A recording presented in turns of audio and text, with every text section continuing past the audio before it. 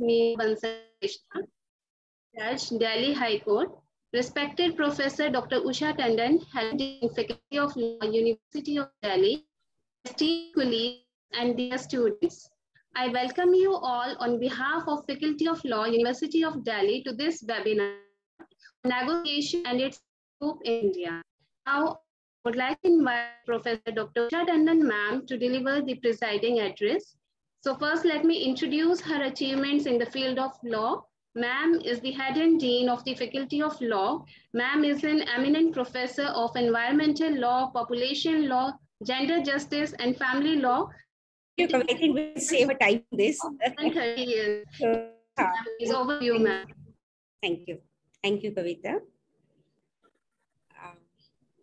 Honorable Ms. Justice Neena Krishna Bansal, Judge, Delhi High Court, my colleagues, especially the organizing committee, Dr. Sunanda,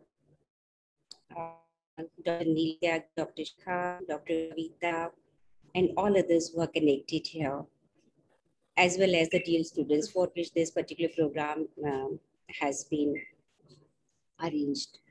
Well, I'm immensely delighted to welcome Honorable Ms. Justice Neena Krishna, who is an own alumni. Both LLB from Campus Law Center and LLM also from the Faculty of Law. So it must be, I mean, coming back for you. I mean, connecting, even though this is still going a program, but looking forward for your physical meetings also to the law faculty. So it is just a beginning, we can say, through this. I was just going through briefly the profile of her ladyship. And one of the things with which I was most impressed, which is I think most relevant also for this event, is that in the government of Delhi, Department of Law and Justice, she happens to be the first director of Alternative Dispute Society. So at that particular time, that institution was by the name of society. But the year was not written there, so I couldn't make out that how it has really contributed to this well-organized, systematized institution, which we are now calling as a mediation or by other names. So her interest there in this particular area, we will say, is not new. This goes back to that particular period, whenever. 20. Okay, so it's more than decades experience. So unlike our times, when this paper was no longer there, even though we were having that particular paper on arbitration, now this paper is not only there in the law schools, but this is also one of the compulsory paper. As described by Bar Council of India. And we happen to teach this paper also for a few years. And sure, this paper is very interesting, even though teaching it at Faculty of Law is a challenging task. Why? Because the number of students happen to be so large that those kind of activities which we want to have here, simulation exercises, that really becomes a very, very challenging task for the teacher.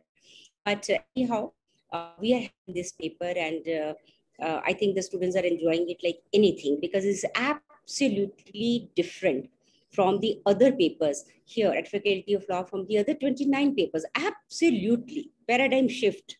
Therein we are talking about rights, we are talking about system here, we are talking about more of interest and peaceful settlement.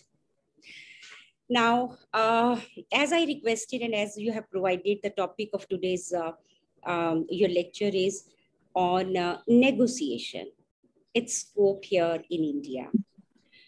So I was just wondering that first of all, that yes, it appears to be a very, very important topic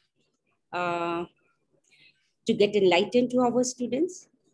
But I was just wondering, how do we relate it to the ADR? Because whatever material we are giving to our students, I'm talking about our case material.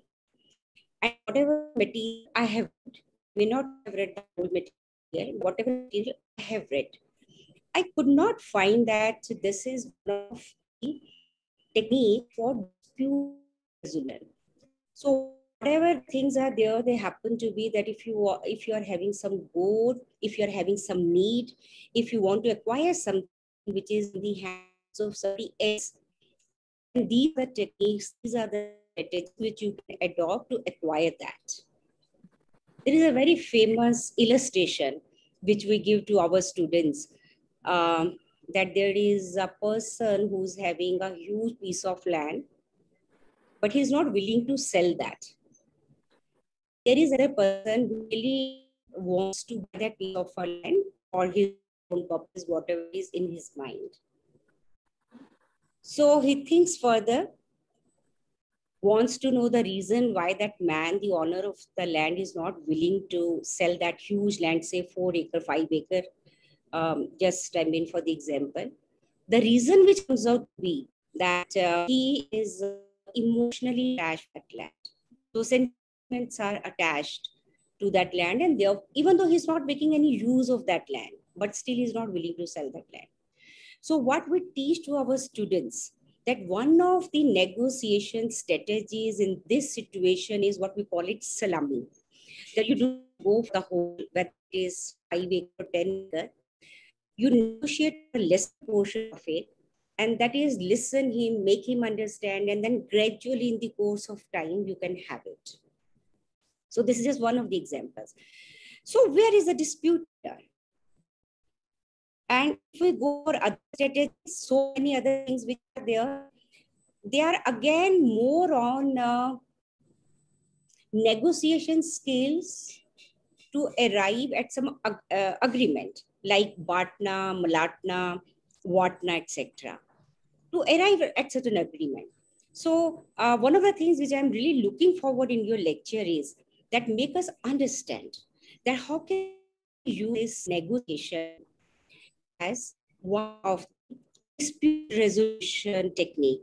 Why? Because if there are two parties there, we negotiate here and there. We negotiate from rickshaw wala to the mall. Our language becomes different.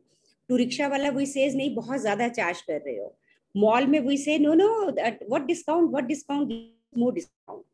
Negotiating there. There's no dispute. There may be conflict, there may be difference of opinion, but there's no dispute. So this conflict has not reached to the level of the dispute. And so how the negotiation is related with that. So it is with that particular kind of a thing which I'm really looking forward to listen Honorable Ms.Justice Neena Krishna. So then I end up my address by welcoming you all to this webinar, and maybe to the anchor to take it forward. Thank you. Thank you so much, ma'am, for your presiding address and gracing this occasion with your presence and for extending all your support conducting this webinar.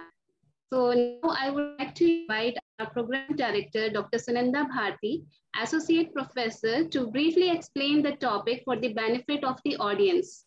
So ma'am is the certified mediator from IIM, Indian Institute for Arbitration and Mediation. She is the convener of Alternative Dispute Resolution Module. Over to you, ma'am. Yeah, thank you, Dr. Kavita. Respected Professor Usha Tandon Madam, Honorable Justice Neena Krishna Ji, our esteemed keynote speaker for the day. Namaskar, ma'am.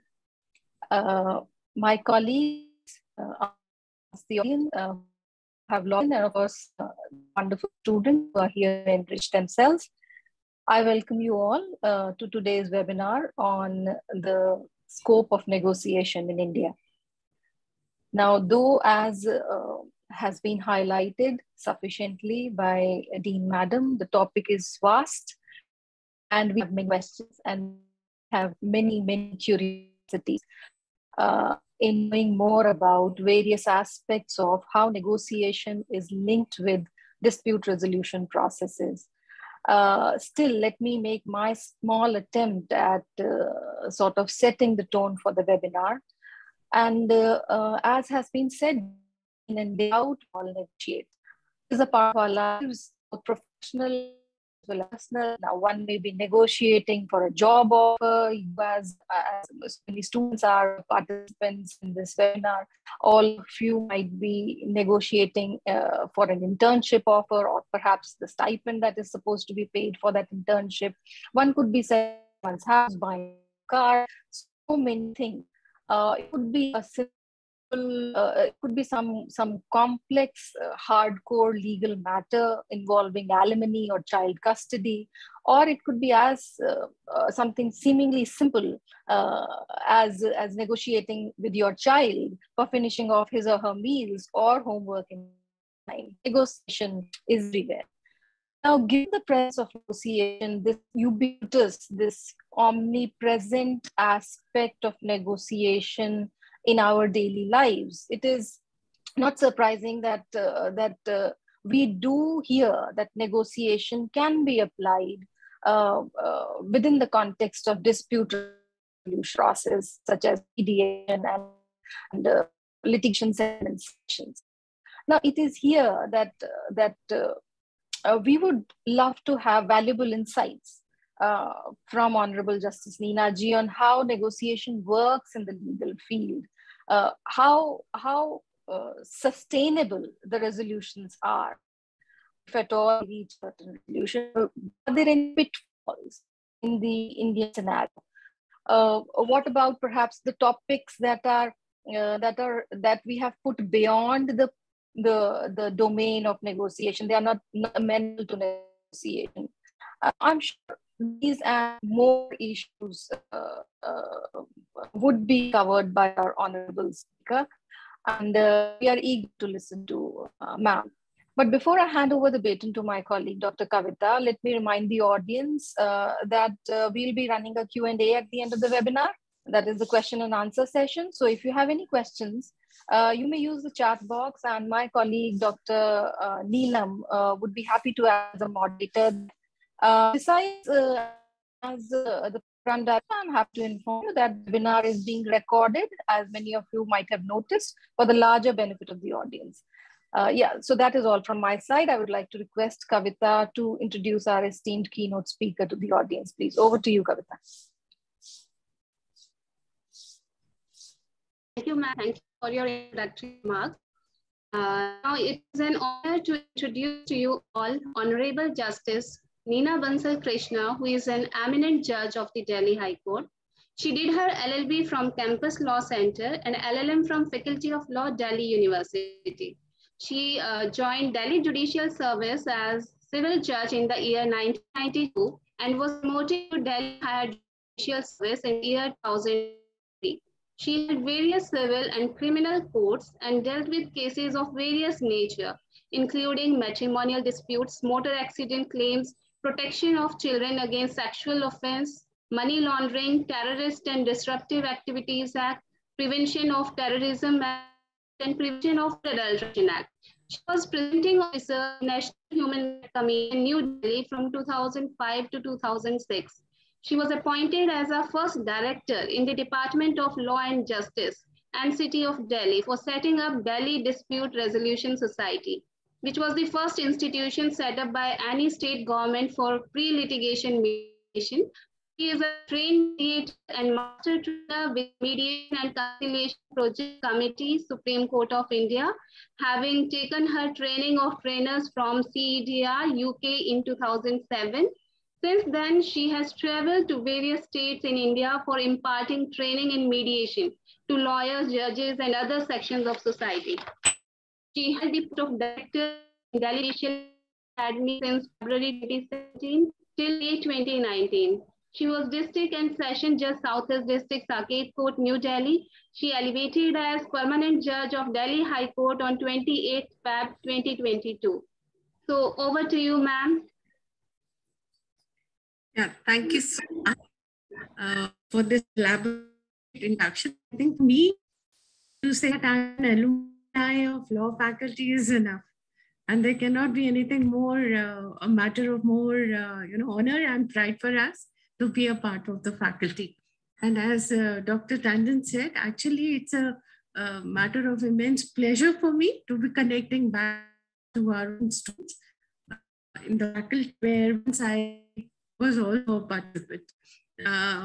This was Dr. Tandon, Dr. Bharti, Dr. Kavita, and all dear friends. Very good afternoon, and thank you very much for giving me this opportunity to interact with all of you. The tone has been set this session. When I was thinking of what to say, I was wondering in what context do we talk about negotiations. And as has been very rightly said, that negotiation is a fact of life. We all negotiate throughout the day, throughout our lives, right from the beginning till the end. We get up in the morning, our negotiations start with God. We pray, our day should be good. We'll come back to the temple in the evening and thank you. We start with the children, with our servants, with our wives, with everybody in the family. And the minute we step out with the sabzi wala, with the taxi wala, with everybody. So when we reach a place of office, then we are in a mode of negotiation, trying to cajole people to, take a line with a small promise of price by saying, get me a cup of tea. Thank you very much. I'll let you go early. So these kind of negotiations and the very typical negotiation that we will talk about is with a sabzi.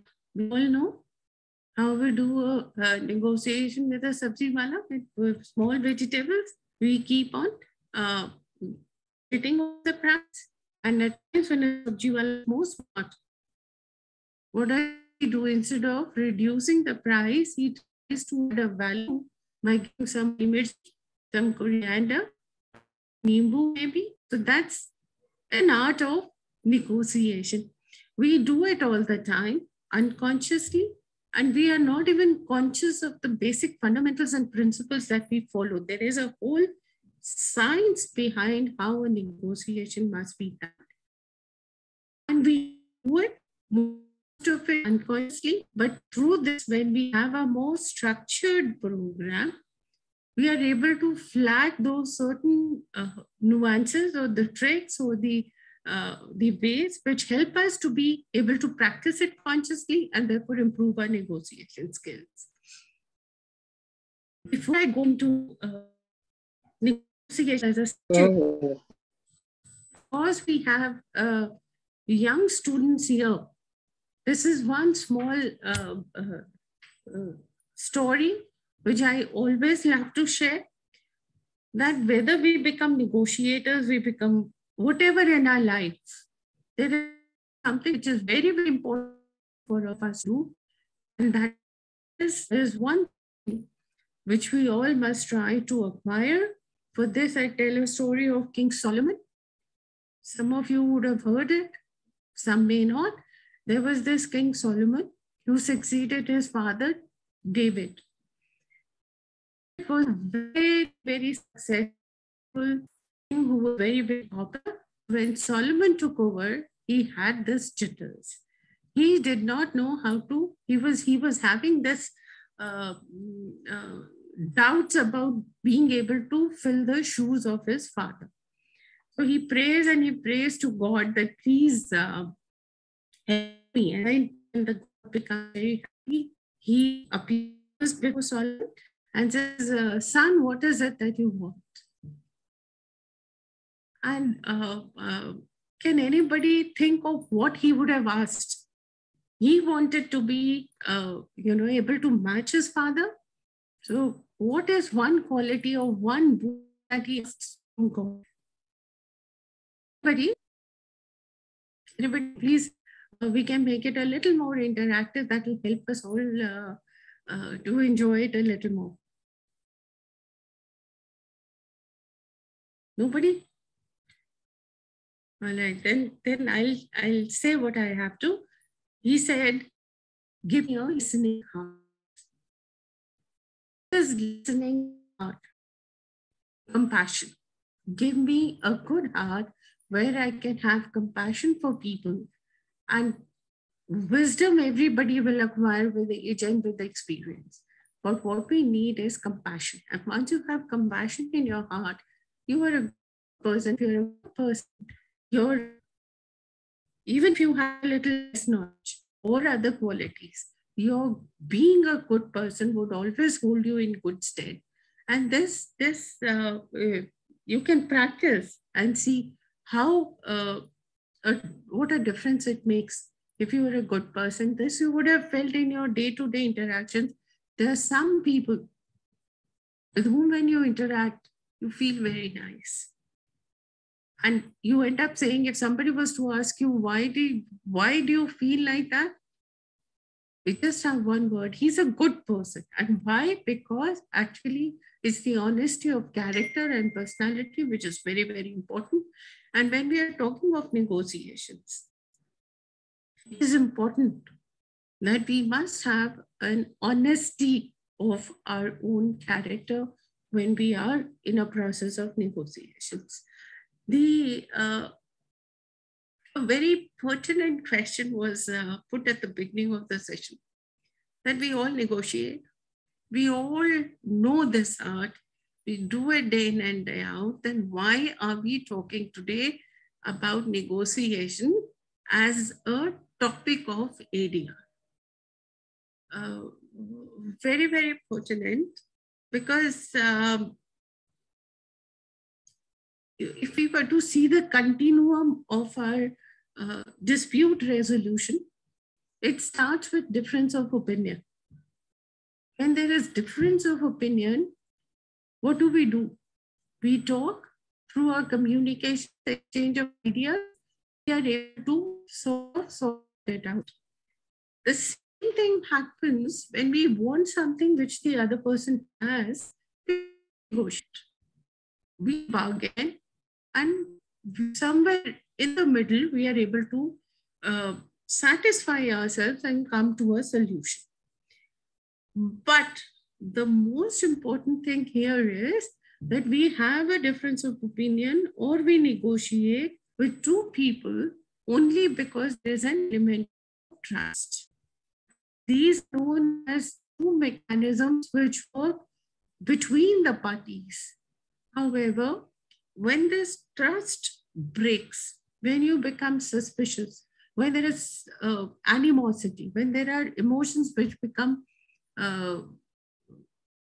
violent, antagonistic, that is the time when you will not listen to a person in negotiations. Any proposal made by somebody would be outrightly rejected. And if something gets rejected, what is the next option that we have? We bring in a third person to help us to negotiate. And that is known as mediation. Mediation is nothing but it is an assisted negotiation where you get a third person who helps the two people to negotiate. This is where negotiations become very important when we talk of it as a subject. It has its own technique of doing. Negotiations break when there is lack of trust. We've been talking of negotiations in our day-to-day life. But if you look at the MNCs, you look at the business houses, what do? They don't go running to the court. They don't go running to the third person. They all negotiate. They all settle the terms amicably. Why? Because there is an element of trust. They know that they are working in their common interest and they have a common goal to achieve. However, the disputes arise amongst even the companies. That is largely because there is a break of trust, there is a breach of the terms, and then in such a situation, what is to be done? We have to go into litigation. Till about 1976, ADR was not known to our world. And the situation that we have in the courts today in India cropped up in US. And when the situation cropped up, they had an international conference in 1976, and they came up with this option of having an ADR, which was to have alternate dispute resolution mechanisms other than the courts, so that not everything goes to courts, but there are other alternate mechanisms. Over a period of time, we have started calling them as not alternate. It is not an alternate to the litigation, but these are additional supplementary mechanisms which have been evolved over a period of time to take certain kind of cases which need not be taken to the court system out and deal with them through our ADR mechanisms. Arbitration, of course, is known historically. It has been there since the CPC was enacted. We know conciliation in Labor Act. It has been there all over. Lok adalats are again a common ADR mechanism known. It is mediation which came in for the first time with the amendment of CPC in 2002, when Section 89 recognized mediation as an ADR mechanism. When we talk of mediation, there are two techniques basically we talk that is required for mediation. One, of course, is communication, and other is negotiations. So today our focus is going to be on negotiations. When we talk of negotiations, what is the end result that we are looking for? We are looking for a wise agreement, an efficient agreement, and something which will build our relations in future.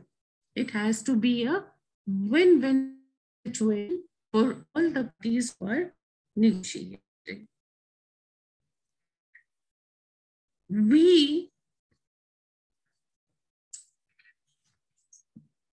How do we negotiate?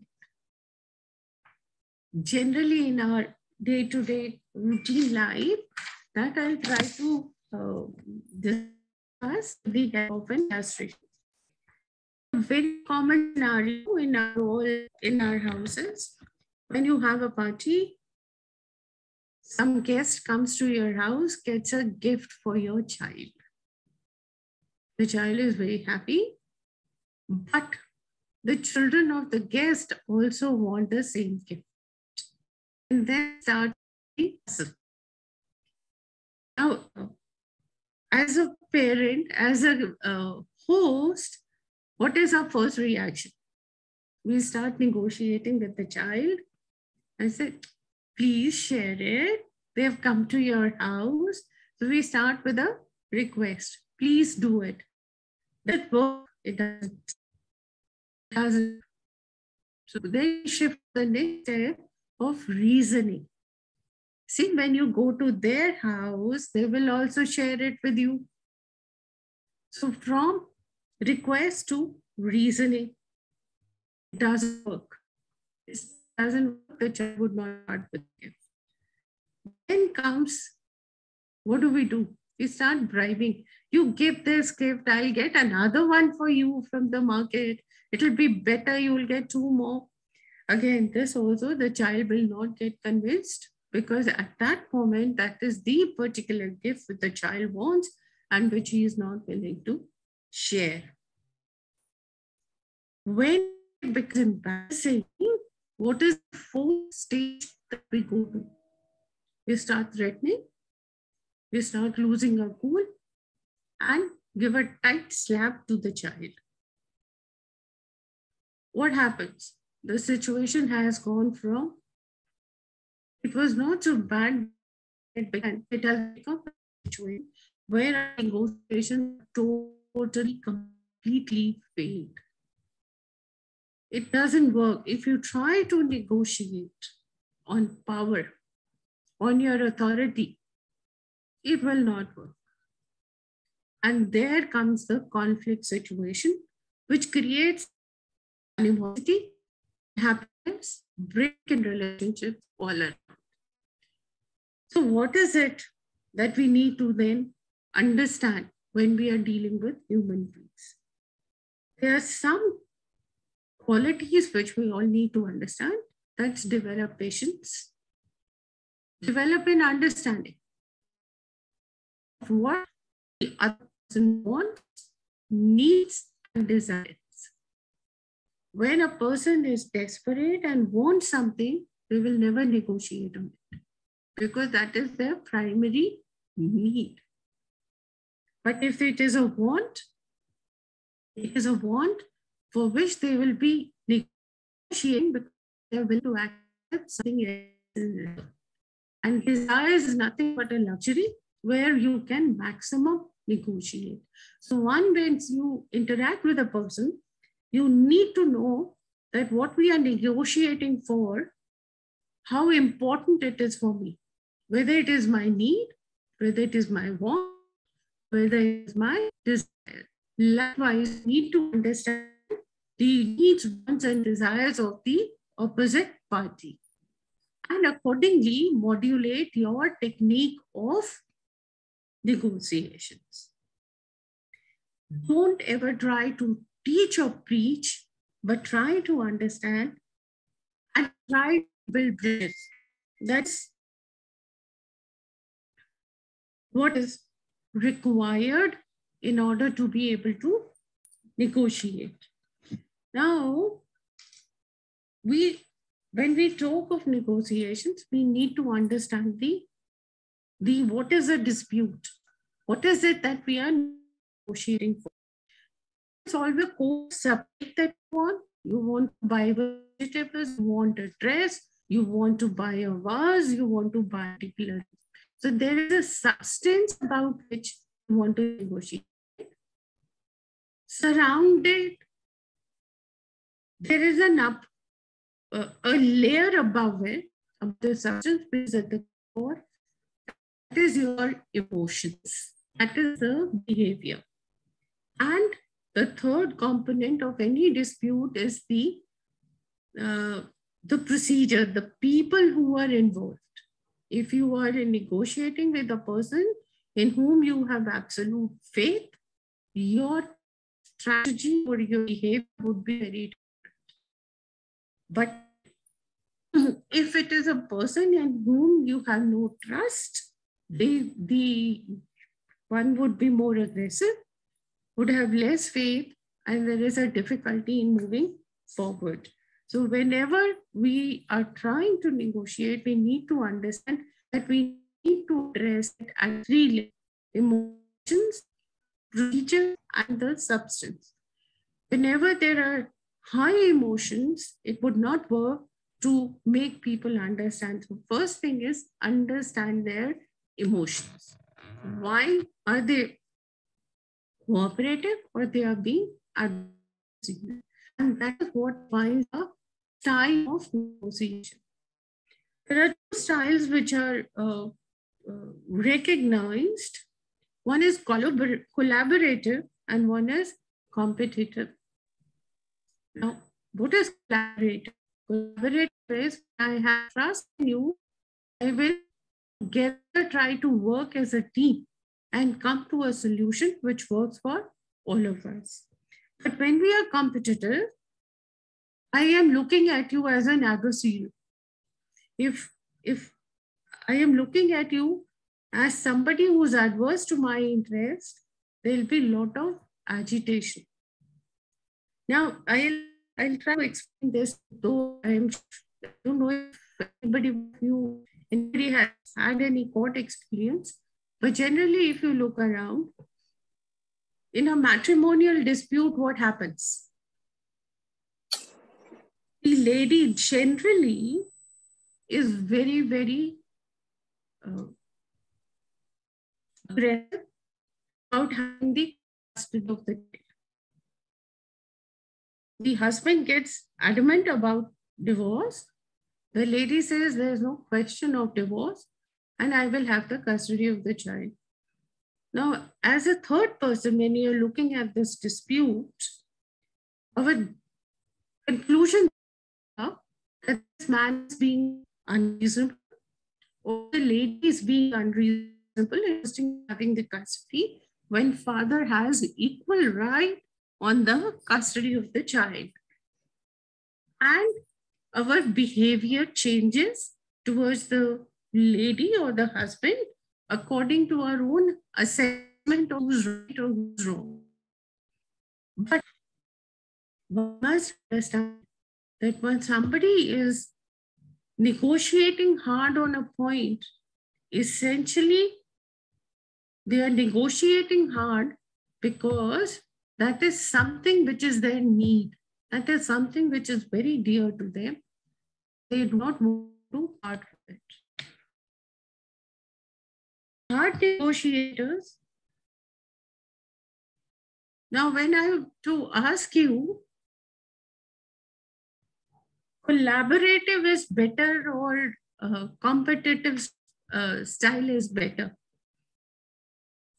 Generally, the answer is that collaborative is always better because there's a lot of cooperation, there's goodwill, less of adversity. But we all need to understand, as I was trying to explain, that you become competitive negotiator on things that you need, would collaborative things or which you are open to negotiate. Therefore, whenever there is negotiation, it is a mixture of both the styles. On certain issues, you will be collaborative. On some, you will be competitive. It is a maximum of both which constitutes a complete negotiation process. Both for all of us is that we need to not be judgmental about people only because they are being competitive or collaborative. Having said that, why do conflicts happen? That is what is required to be understood to be able to deal with it. A major reason is perceptions. There are perceptions that we all have. There are stereotypes which we all carry. And the minute a person steps in, our perceptions, our stereotypes create an judgment or an image about a person, and that determines our conduct, our behavior towards that person. Now,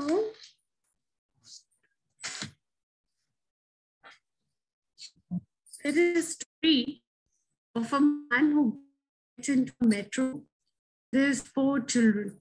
This is basically, essentially based in US, where there was this metro and this man gets in and the 4 children start misbehaving. They are jumping, they're rowdy, they're going from one end to the other. The people present in the compartment get very upset. And what is the opinion that all of us would form? That this man does not taught his children right manners. He is not even controlling them and is absolutely unconscious of the discomfort that is being caused to all the people who are present in the compartment. So one of them who could not control himself goes to that man and he says, "Gentlemen, your children are misbehaving. They are being so rowdy. Why don't you tell them to behave themselves?" And then this gentleman says, "Oh, so sorry, I did not notice. I have just lost my wife. We are coming from the hospital. And because of my own sadness, my own loss of my wife, I missed out on my children. I didn't realize they are being rowdy to the discomfort of all the people present in the compartment." The minute he said that, what do you think was the reaction of the other person?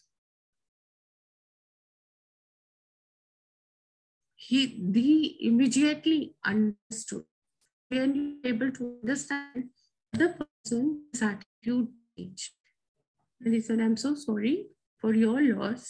And we can quite understand the pain that you are going through, and also why the children are behaving the way they are. And once you're able to understand the things in the right perspective, a lot of things get sorted out.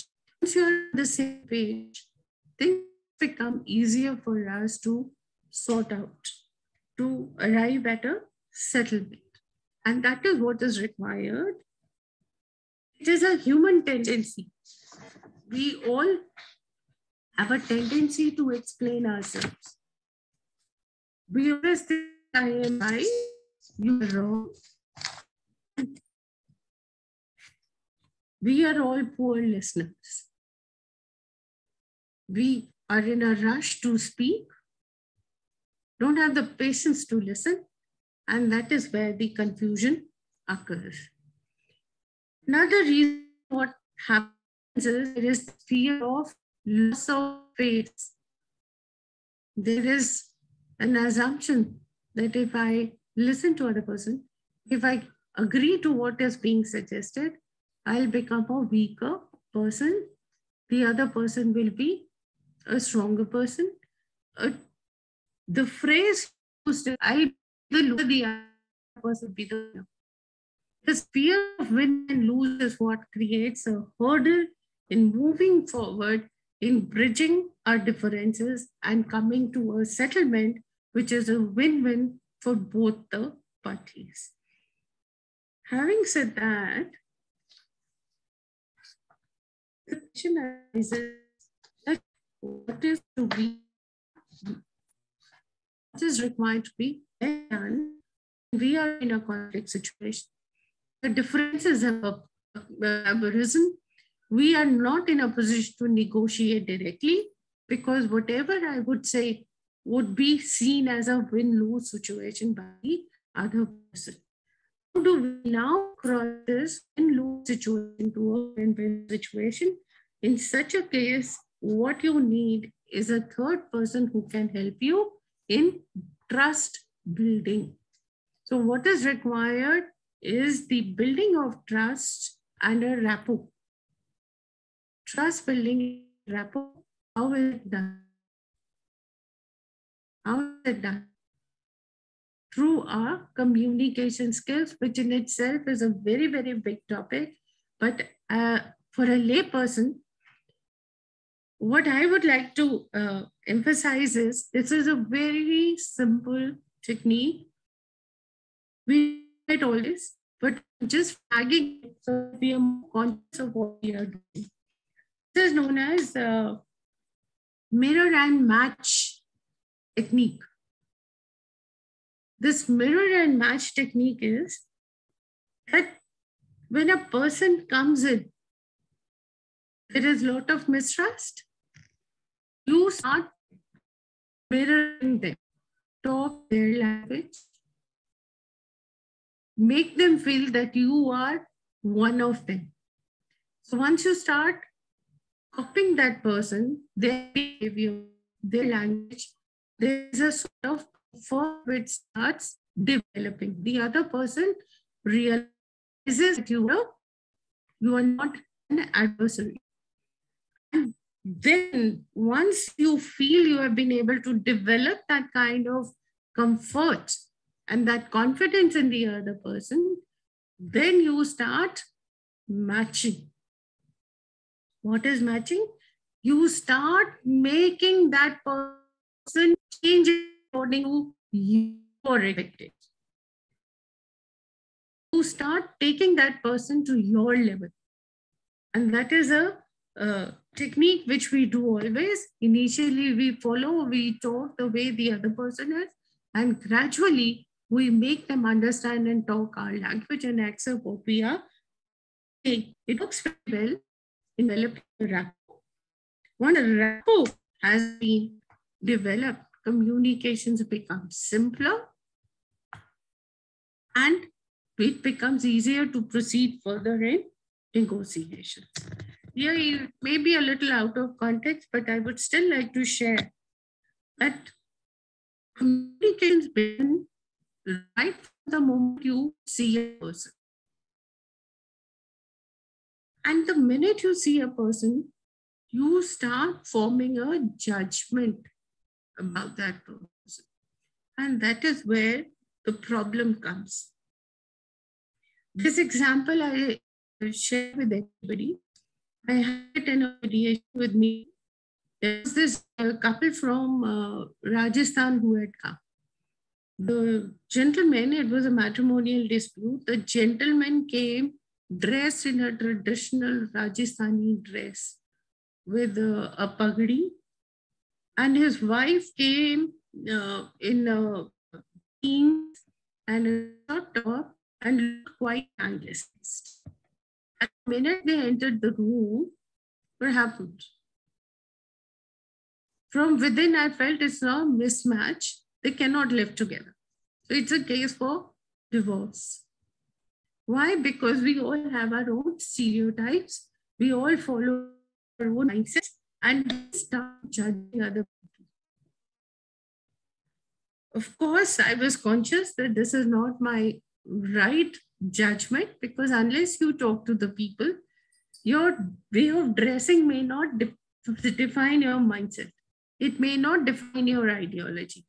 But what happens is these kind of stereotypes, they cross in, they interfere with the communication, and they make our vision clouded.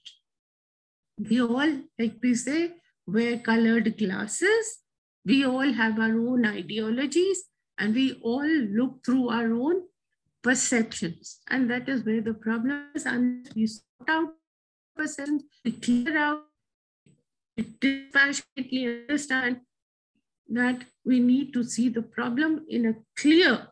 There will be problems that would always crop in having a good negotiation. Now, when we start negotiating, what we need to do is separate people from the problem. What happens is the problem becomes people for us. And that is where the problem starts. I'll just try to demonstrate that how people become a problem at this whole conversation which takes place between a husband and wife. The husband says, he thinks he's focused on the problem. So he says, we have got to do something about our house. It is always a mess. Simple problem in the house, you feel the house is cluttered, not organized. Husband in all earnestness tries to flag the problem by saying our house is always in a mess. What is the immediate reaction? The wife takes it as a personal affront, as an accusation that she does nothing. And immediately her reaction is, you don't lift a finger. You don't do anything. You don't even do the things that you promise. Last night, and before it starts flaring, husband says, no, I know, don't do anything. It's just that. But by then the wife has lost the cool and she stopped listening and said, last night you would take the garbage out. I had to do it in the morning. You do nothing. The husband is now trying to take her back to the problem. So don't get defensive. I'm just trying to point out, and the wife tempers have gone very high. It was her turn to take it to school. And that now, but as also starts reacting. Come on, I told you I had a breakfast meeting at the office. Now the wife begins to shout. Oh, so your time is more important than mine? What do you think? I'm sitting idle. I also have a job to do. I'm sick and tired of paying second bill to you. And then the husband loses his cool. He's like, give me a break, and he walks out of the room. So what has happened? What has happened? The simple problem was that it is the house which needs to be organized, but it was perceived a problem of a person by him being late, Therefore, the whole communication broke and the focus went to the person from the problem, and it became even a bigger issue. So when we are in negotiations, we need to take the parties from the person to the problem. Don't focus on the person, focus on the problem. Don't generally, if you are also negotiating, when you get angry, last time you did not do that. You in the past have misbehaved.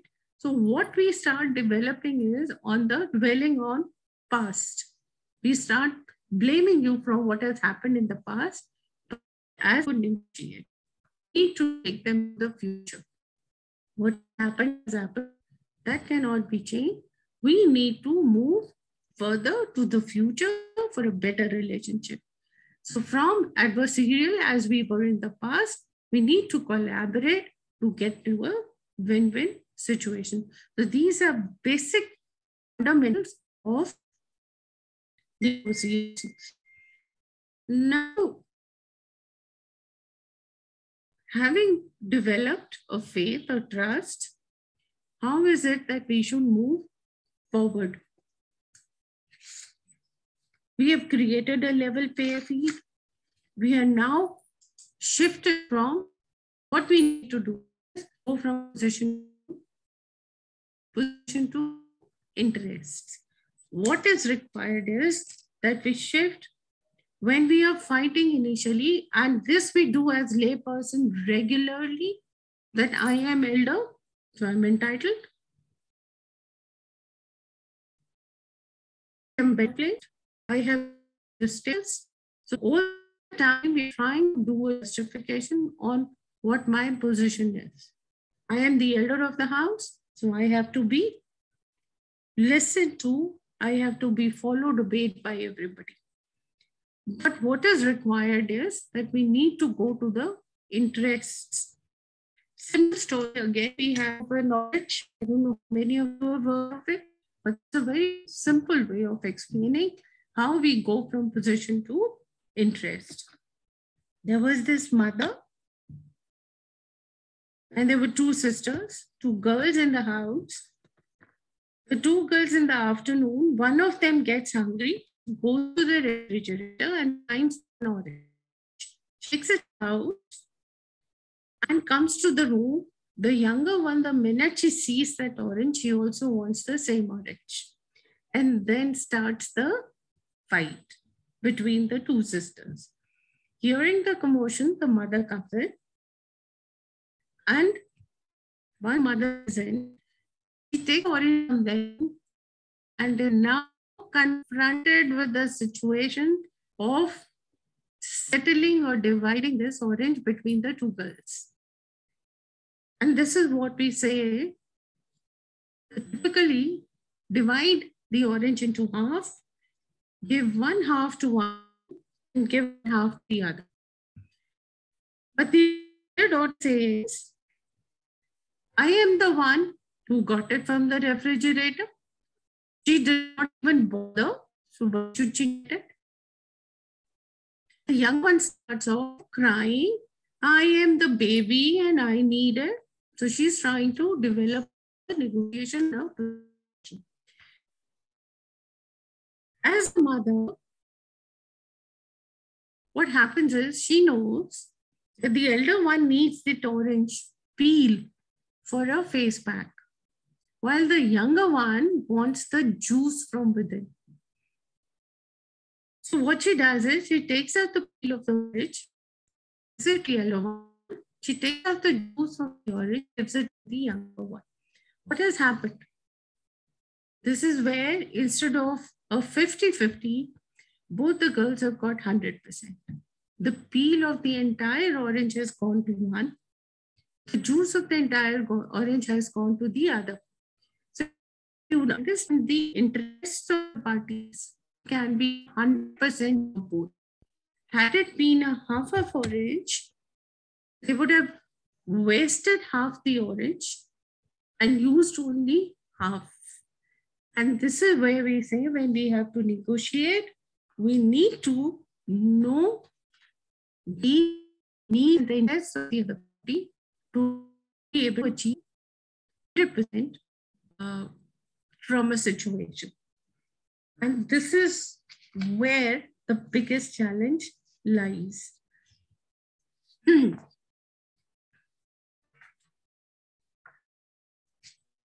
What is the time frame according? Can somebody tell me what is the time frame?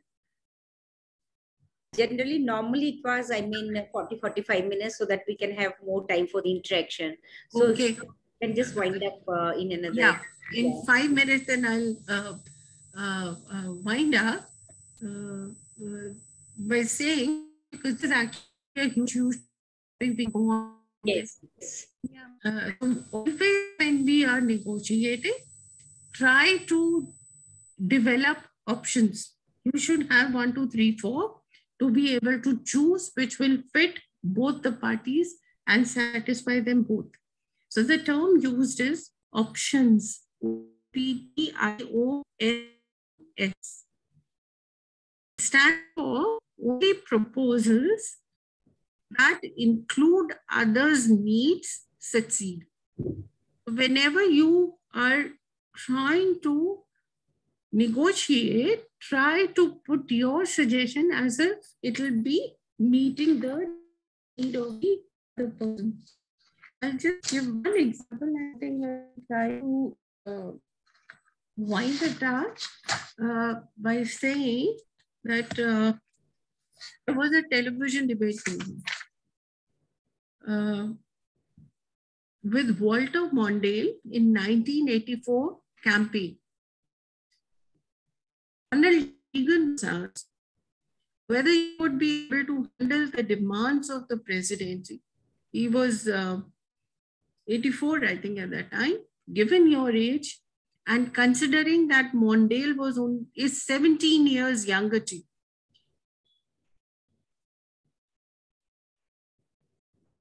and Ronald Reagan said, I don't think age is a problem. I'm not going to exploit for political purpose my opponent's youth. And he avoided the question about the age. So when you reframe, what he done? From his old age, he has shifted the focus to the younger age of the opposite of the opponent. How you frame your proposals is what can lead to a great, for you to get much more. You need to therefore understand reciprocity is what works.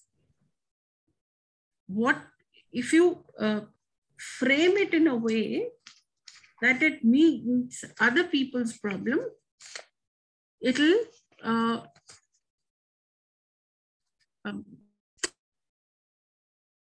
stick them to be more open to your proposals. I think with the time constraint, all I can say is that for negotiations, what you need is a good communication skills, negotiation skills. Now, I'll just answer one question which began that when we said in the beginning that we negotiate every day, we negotiate on everything, that may not be a very correct understanding, because what we do is we bargain. Proposal and counter proposal, negotiations much more than bargaining.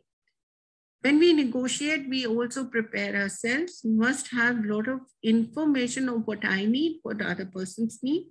So before we get into a negotiation, there is a lot of preparation required.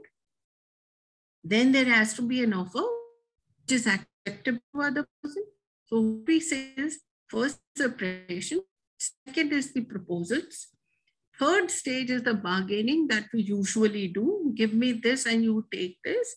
And once we have bargained, the last stage is how to close it. When do you think it is a good proposal and we need to close the deal and accept the deal? These are basically the steps of negotiation. What we do is only bargaining in our day-to-day life. What we need to learn is what is the technique of negotiation to be able to achieve the maximum in a given situation and the available resources. I think with that I'll close. Any question that any one of you wants to put is welcome. Thank you, ma'am, for enlightening us for your excellent talk on this topic. And thank you for letting us know the qualities which we all need to understand while doing negotiation, like emotions, procedure, and substance. Ma'am has beautifully highlighted basic fundamentals of negotiation. I once again thank you, ma'am, for this very enlightening lecture, and I am really immensely benefited. And I'm sure our students who have joined this webinar, they have also must have benefited by this lecture. So now I would like to invite Dr. Neelam Tyagi to conduct the question answer session. Over to you, Dr. Neelam. Yeah, thank you, ma'am, for such an insightful talk. So a few questions were posted in the chat box during the presentation. The first one being from a final year student of CLC. He's asking, what is the difference? His name is Ajay Kumar Ranjan, and he's asking what is the difference between interest-based bargaining and negotiation? So this is the first question. Secondly, bargaining and negotiation the same point of time. Yeah,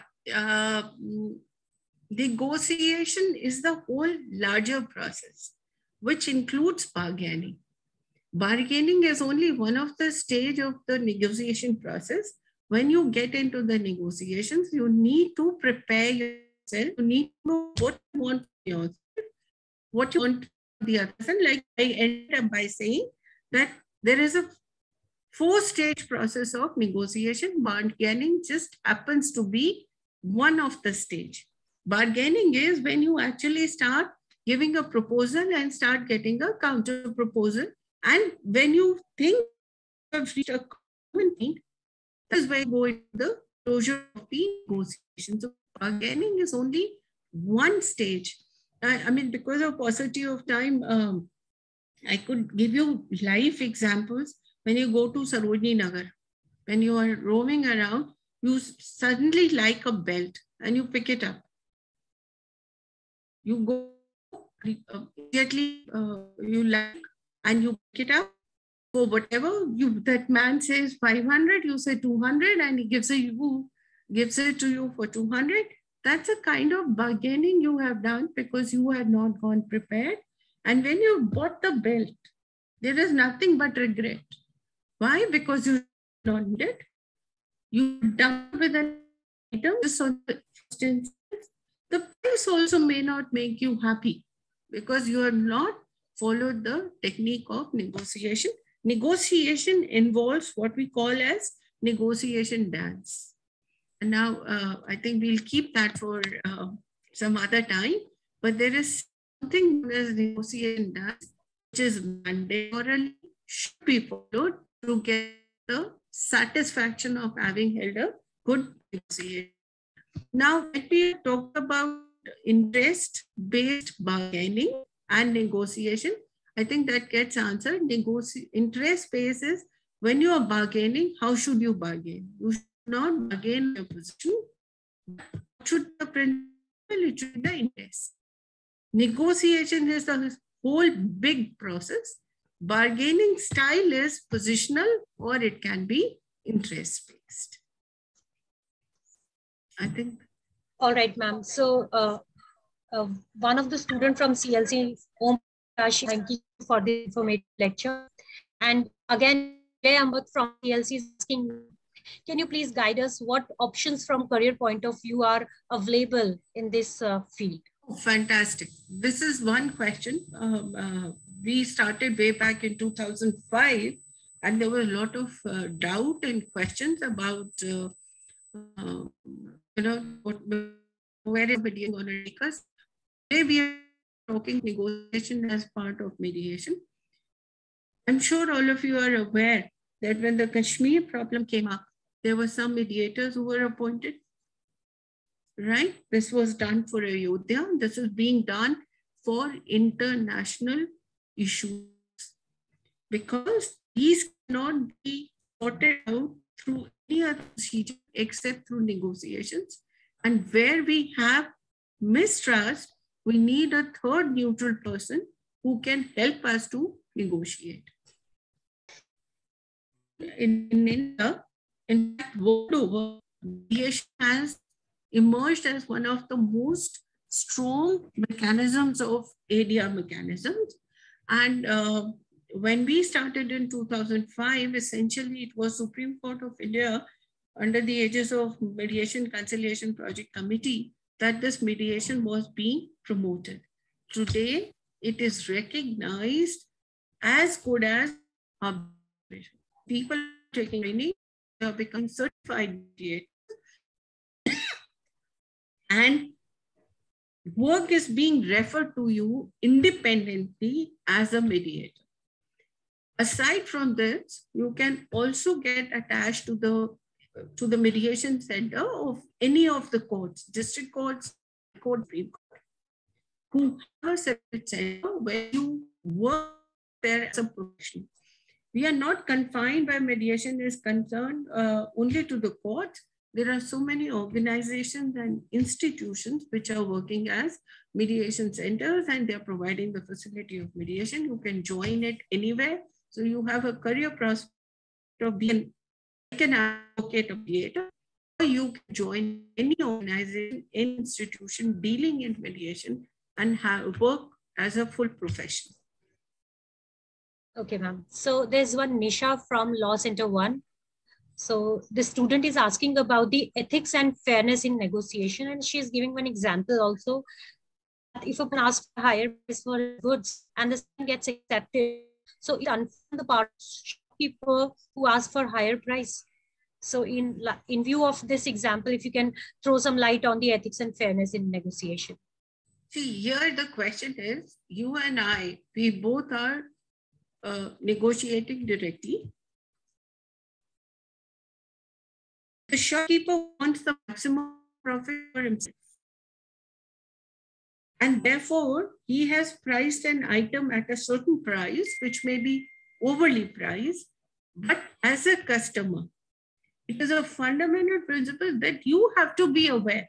So this is where preparation comes in. You need to know the components, what is the value of the cloth or embroidery or material used that product. The shopkeeper is trying to make maximum benefit for himself. So there is no ethics involved in it because inherently it's a relationship of seller and buyer. But when it is a third person like a mediator, then comes in all the action of ethics. This has happened many times in mediation. When the mediator is told that I'll accept less, but the other person becomes willing to give more. I mean, there are lots of issues for me to be able to tell you in this short time. May not be easy, but it is when a mediator is involved, then it is his responsibility to ensure that no party suffers because of this kind of not complete exchange of proposals. Okay, so my other from LC2, she's asking that during the process of negotiation, we are required to have an assertive body language. And, there's emphasis on collaborative style as well. How can balance between these two, styles while negotiating? See, these are all huge questions and they're topics in themselves. For me to be able to answer in one line may be difficult. The first question is about the body language of the mediator. The yes. question. Yeah. I mean, saying that we need to be assertive because we are being competitive. And on the other side, there's a thrust on collaborative style as well. So how do we balance between the two when we are actually in the negotiation? Yeah, but that is what I was trying to explain, that you go competitive on certain things which you really collaborate on something which you are willing to share. So whenever you are negotiating on something, it will be an amalgam of both. Like I said, in the case of matrimonial cases, there are lots of interests which are involved.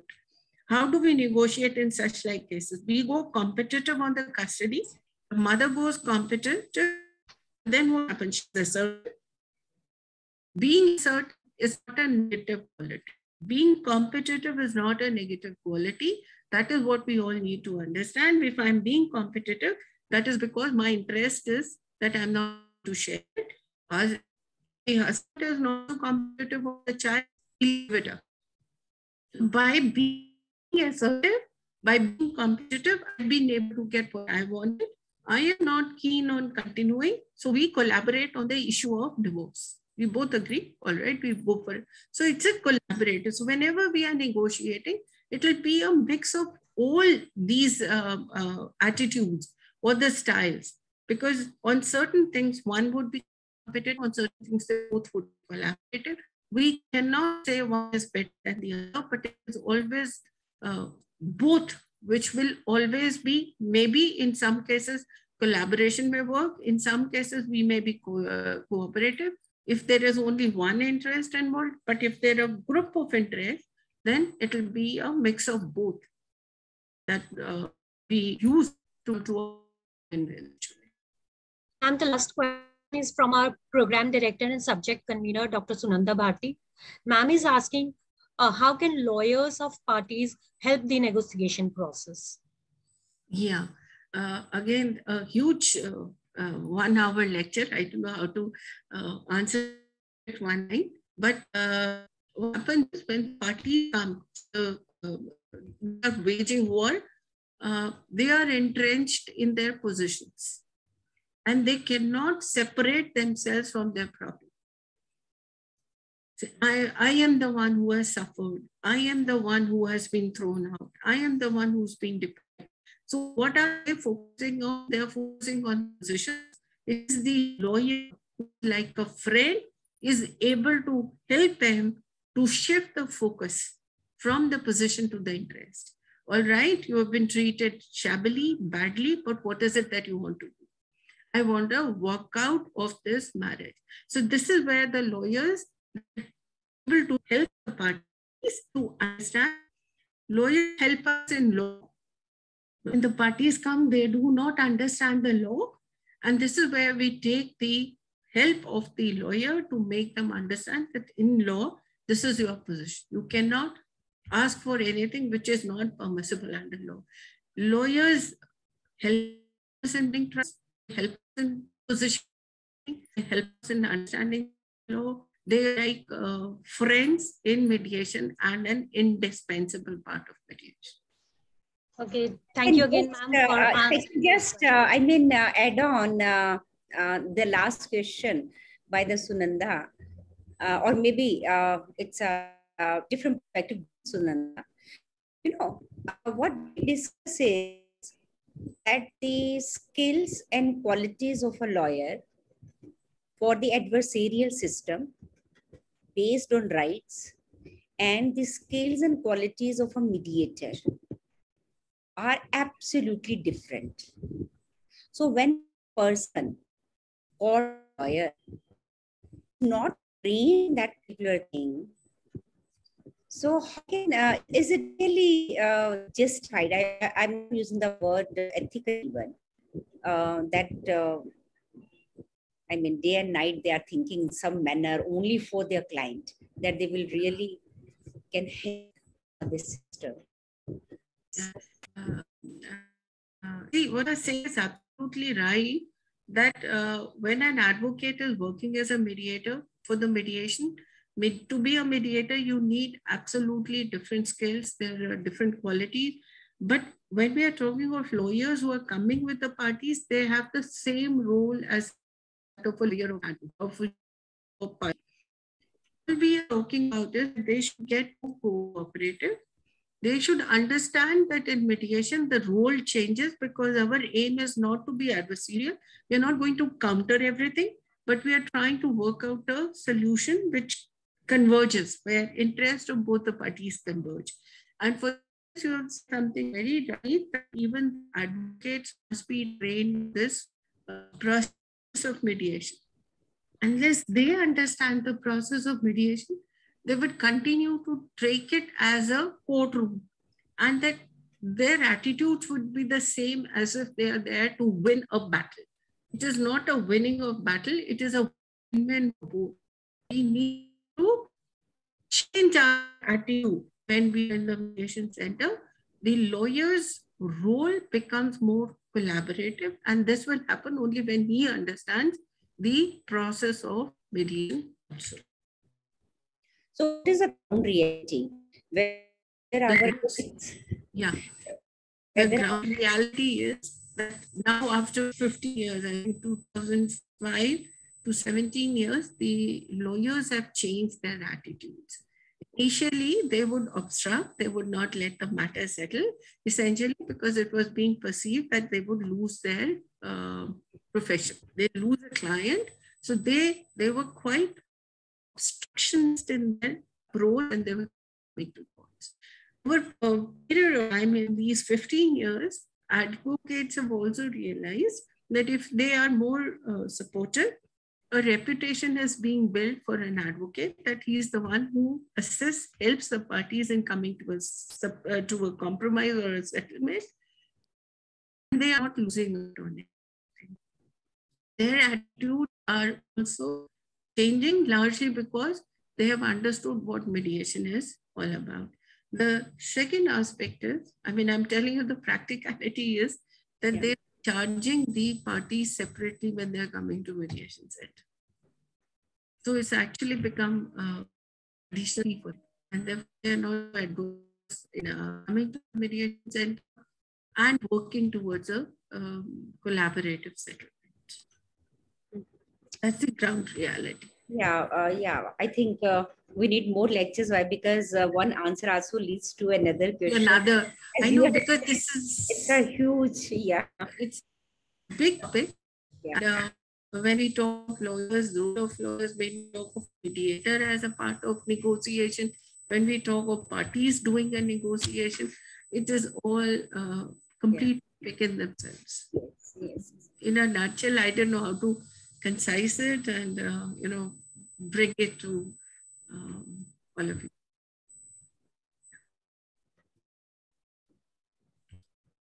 Thank you so much, ma'am, for answering all those questions, clarification, and great presentation. Over to you, Dr. Kavita. Thank you, Dr. Neelam Tyagi, for conducting this question answer session. Now I would like to invite Ms. Shikha Kamboj to give vote of thanks. Thank you, Dr. Shikhaji, before you say, can I just say a word? I just want to thank all of you for giving me this, good interactive Dr. Kavita, Dr. Bharti, and of course Shikhaji, I think, who was responsible for bringing me on board. Thank you all so much for it was a pleasure. I think we all, not only the students, even this is a subject which is new for even us, for teachers also. And I'm so happy to see most of my colleagues are here, especially who are teaching this subject. And we have really enjoyed it. So rather, we are thankful to you. And there's a formal vote of thanks, I think. Yeah. And it has to be done. Well, Honorable Justice Ms. Neena Krishna Bansal ji, most respected and beloved our Head and Dean Professor Dr. Usha Tandon ji, very dear and most humble Dr. Sunanda Bharti, who is the Program Director, and learned senior faculty members, my dear colleagues, and above all, my students. It is a great honor to me for proposing the vote of thanks for this webinar. And I really thank from the bottom of my heart to you, learned ladyship, because it has been, more than 15 years I know you. And I really, thank from bottom of my heart, ma'am, that when I met you first, you were so humble. And even today, when you are at, being honored as a High Court judge, you are carrying the same humbleness with you. That is really something, which everyone should learn something from you. And today's lecture was very, very interesting, and you have really opened a lot of, horizons which were not known to the students and to the faculty members as well. And in the same line, I would like to thank Professor Usha Tandon ma'am because she was so humble and she has always been a guiding force for giving us a lot of motivation to conduct the lecture series on ADR. And in the same line, I would like to thank to Sunanda Bharti ma'am. She's been such a torch bearer for each one of us, and she has always motivated us to throw some new insights about the subject to the students, and how we can involve the practical aspect while teaching the theory part of the subject. That is really a most important thing, which as a teacher we should do, even it as a responsibility. So ma'am, not at last, I would like to thank Dr. Ajay Sonawane, who has been a technical support to us. He is an assistant professor with us at Law Center 2. And I would like to thank each one of the student coordinators who have made this program a great success. I would like to thank Master of Ceremony, Dr. Kavita ma'am, and the one Dr. Neelam Tyagi. And I would like to thank to my students who have been, very, very active listeners too, and they have raised very valid questions, and they have really, make it a great success. Thank you so much, ma'am. And I really want this session to be in continuous, and we and the students would love to learn a lot more from you. And thank you so much. Thank you so much. Thank you so much. Thank you. Thank you. Thank you. Thank you. Thank you, ma'am. Thank you.